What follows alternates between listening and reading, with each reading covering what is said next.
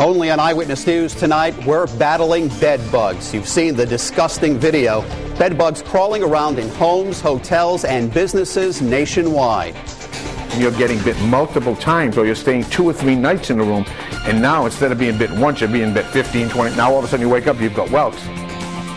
With so many of you traveling for the holidays, whether home from college or visiting friends, we are arming you with a game plan to keep your family bug-free. Tonight, Susan Hogan shows you how to squash the bed bugs before they bite. It's a story you'll see only on Eyewitness News.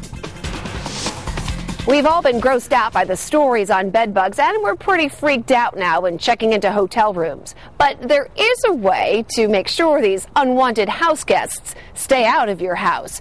And what you're about to see is proof that bed bugs are everywhere.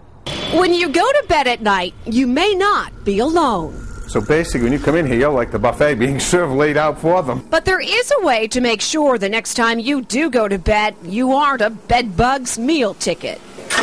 Eyewitness News recently booked a hotel room in the Providence area. We chose it completely at random. Now, the thing that many people forget is the headboard right here. Even I was surprised when after only minutes, we found this.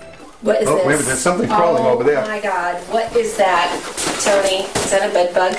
That is a bed bug. Living proof these critters get around. Now the question is, are there more? Here's a step-by-step game plan you can follow next time you check into a hotel to make sure that when you check out, you're not taking home unwanted guests. Probably the first thing I would look to do is look to find the bathroom. The bathroom is the safest place, the least likely to have bed bugs. So put your luggage in the tub until you're sure there are no bed bugs in the room.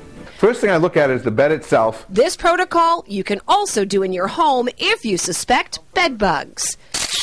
Remove the comforter and pull back the sheets. Now I get on my hands and knees because you've got to check near the baseboards and then underneath. Since the base of the bed is hollow, Tony DeJesus wants to get a better look. And what I want to get a look at is right in this area here.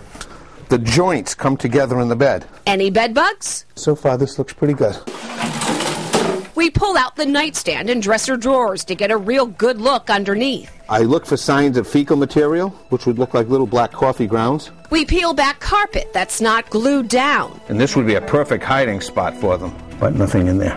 After a thorough search, it appears our sole critter may have checked in alone. And when you get home from a hotel stay or your kids come home from college, a few things you need to do. First off, keep your luggage in the garage. Bag all of your clothes into trash bags and leave them in the garage for a few days, or take them inside and put them right into the dryer. And then inspect your luggage with a flashlight before bringing it inside the house. I'm Susan Hogan, Eyewitness News.